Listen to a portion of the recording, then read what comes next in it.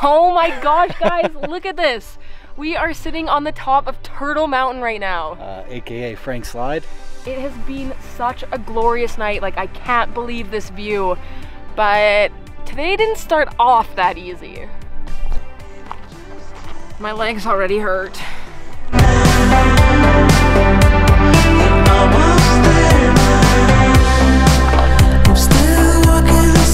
There is no warm-up, no nothing. It is just straight up right off the bat. Ready? Ready. I'm moving. I could be on the couch, camping with your grandparents, enjoying snacks and good company. But instead, this is what we're doing.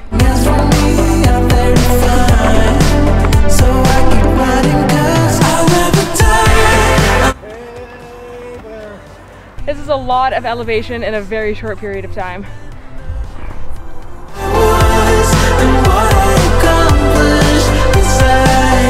Here's where we started. I'd like you to know that I don't sweat, I glisten. That's highlighter, that's not sweat. How you doing? I'm tired, I'm sweaty.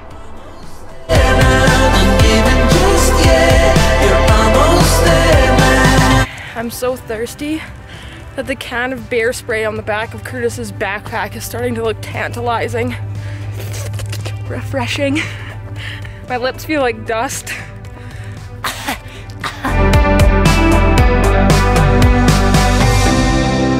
can tell that this hike is pretty strenuous because Kurtis and I are not talking to each other. It is head down, focus on footing, try not to concentrate on the fact that my thighs are burning from the incline, but it's good. It's got a beautiful view of the town already. No one's talking. It's perfect. Chatterbox. Just kidding. I love you. Well, this is pretty nice. Should we just go back? This view helps. We are tired already, and I know that we probably aren't even halfway up. So this view is a great motivator, because if this is halfway, I can only imagine what the top looks like.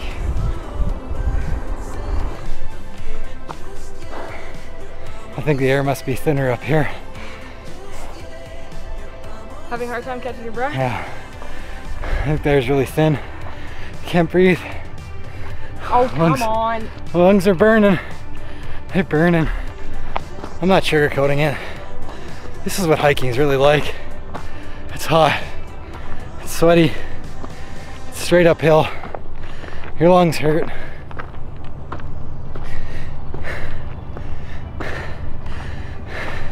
It's exercise. What about that as fun?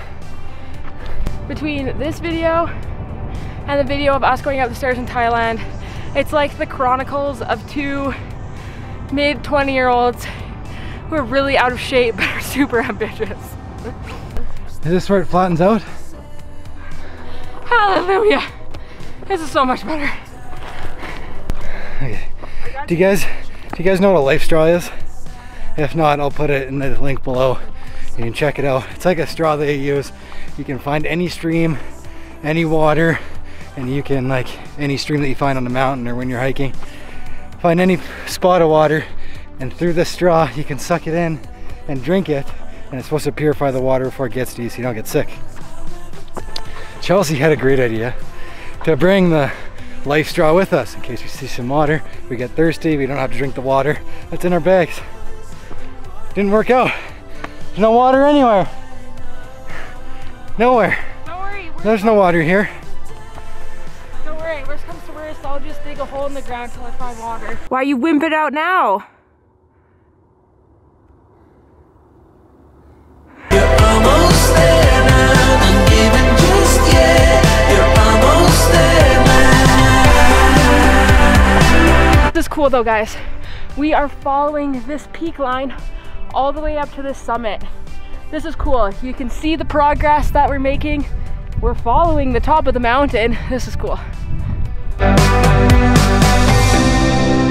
I still wonder from time to I thought this was the top of the mountain.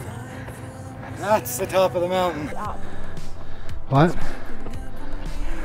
That just looks like it's literally straight up. We thought we were there. Well, we've almost made it up to the top.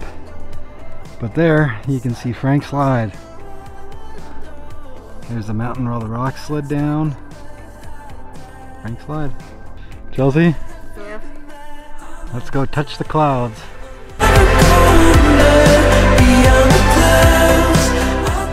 No bueno. Moving right close.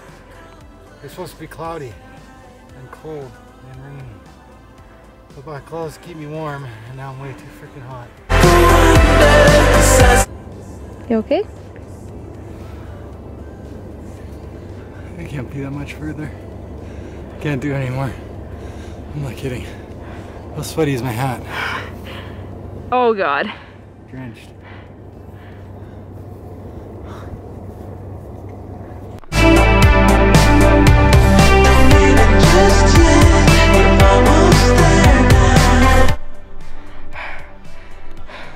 My heart's racing. This is kind of terrifying.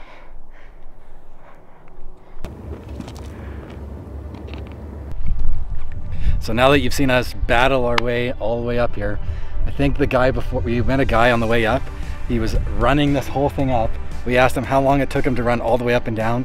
It took him 50 minutes, half an hour up, 18 minutes down, and it took us like 3 hours. Meanwhile, Chelsey and Kurtis, like 3 hours worth of tears, and we made it up here. But anyway, we made it to the top. It's beautiful. We've never seen it. Frank Slide from this angle. Let's see. Growing up in Alberta, I've driven this highway hundreds of times going past here to BC, going out to Blairmore, anywhere out in BC and back.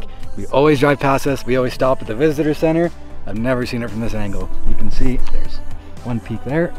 Let's see, one peak there, the other peak's there. And they say if you put your fingers up like this, well, it works better if you're down on the ground. But if you put your fingers up, one finger on each peak, and you make like the triangle at the top, like that. That's where the mountain used to be before all the rocks slid down, all the way down there, and covered up Frank. Frank was down there. I have the town, not the person. I've got to say that it's like really eerie to sit up here, like knowing that this mountain gave out once before. I heard it's loose. It's crazy. Just kidding, it's not loose. So, some things that we learned on our first hike up to Turtle Mountain. First of all, this is a very strenuous hike. I know that on the hiking app... This is the hardest hike I've ever done, hands down. On the hiking app that we kind of used to direct us, it did say that the hike was hard, but sometimes I think that we think that we're young and invincible. Actually, but if you've ever seen or done the Grouse Grind hike in Vancouver, very similar. It's like straight up the whole time. This is way longer though, for sure. We passed 3 or 4 different peoples, and the words that they used to describe it was strenuous, it's a grind, and good luck. So it was definitely... But it's beautiful at the end. It's very beautiful at the end. So it was definitely, it definitely wasn't like easy hike by any means. I would say that a huge saving grace for us today was that it was cloudy, and for about 3/4 of the hike there is no shade. So if it was bright and sunny out, I think it would have doubled the difficulty factor. So make sure you're checking the weather. Also, there are lots of loose rocks and loose dirt to hike up on. Are you even on me? Look at here. Duh. There's lots of loose rock and lots of loose dirt. So if you got stuck up here in a storm or crappy weather, again, it would be really challenging. How do you find this hike? You have to go to Blairmore. You don't go to Frank Slide town. You go around to Blairmore, and you have to go to 139th or 136th. I can't remember. 134. Okay, we'll put a link with a screenshot of the map how to get here. There's not a lot of signage until you find kind of where to go, but then there's a little parking area, and then you just follow the yellow pegs all the way up. And they'll start you off on the hike. There are a couple other good viewpoints along the way if you didn't want to make it all the way up to the summit here. I swear every 10 minutes it'd be like, oh, we got to be right at the top. No, not at the top. And then you go another 10 minutes. We got to be close. No, not even close. And we have also heard, if you are a little bit more ambitious than what we are, we're fighting the daylight right now, but I have heard that there is a fire watch tower just on the other summit over here, on the other peak. We started our hike at about 3:30 and it did take us, bear in mind that we stopped a lot, it did take us about 3 hours to get up here. So right now we will be fighting the sunlight to get down. If it were up to me and I were to do it again, I'd probably start a little bit earlier and make even more frequent stops so that we could have stopped and had snacks at the viewpoints along the way. So like Chelsey said, we got to beat the sun. We're heading down. We post new videos weekly, so make sure you hit that subscribe button, hit the like button if you like this video, and we'll see you on the next one. Bye guys!